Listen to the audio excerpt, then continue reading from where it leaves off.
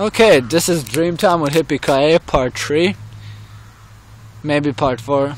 I don't. Yeah, whatever. It doesn't matter. Second time now. This is our second attempt. First attempt they were laughing as shit. So anyway, Keane, your story. My dream was when I was 10. I was in this building, and me and one other guy, we said, "Oh, let's go upstairs." So we went upstairs, and there were just tons of people in a room. And we went up to a wall, and there was like black writing on the walls. I can't remember what it said now.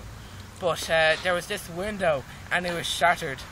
And I looked out, and on a roundabout, just outside, like it looked like the road sign had been ripped out of the ground and just tossed aside.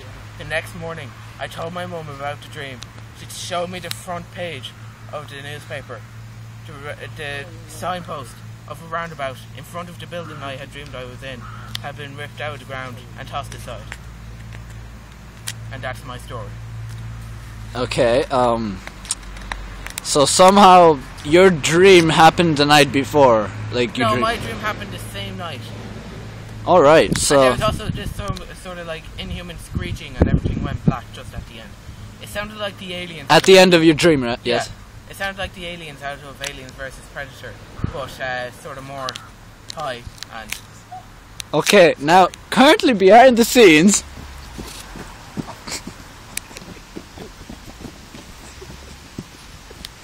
Yeah. Yeah, sorry, we forgot to feed them. Okay. And we forgot to give them water. Okay. That's my phone. Okay, yeah, Carl, your story. Hey. Yeah, my story happened when I was about 8. Yeah. And it was like in the middle of like a medieval battlefield. There's like many fires all over the place. And who are you?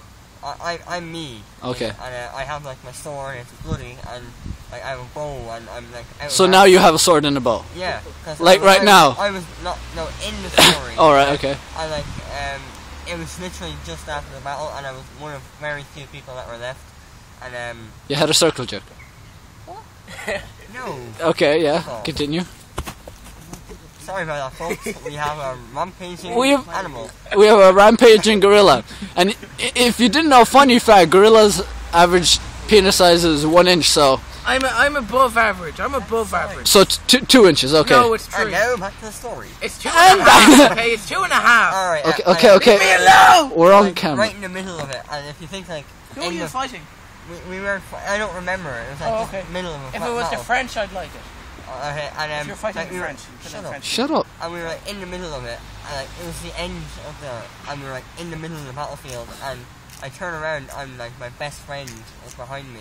It's not me because I was 8, but I turned around, he was there, and I just chopped his head off. Oh wow, you're a great friend. I know. It kind of tells that I don't want to be a friend anymore. And then I chopped his head off, and then I got green tea back, by the way. That's the end of it. Okay, this has been Dreamtime. And I am being not fed. Still. And the gorilla with 1 inch of Okay. Crap episode. It's uploaded, you're watching it right now, so yeah. I'm the black sheep. Have fun today. You finished the video?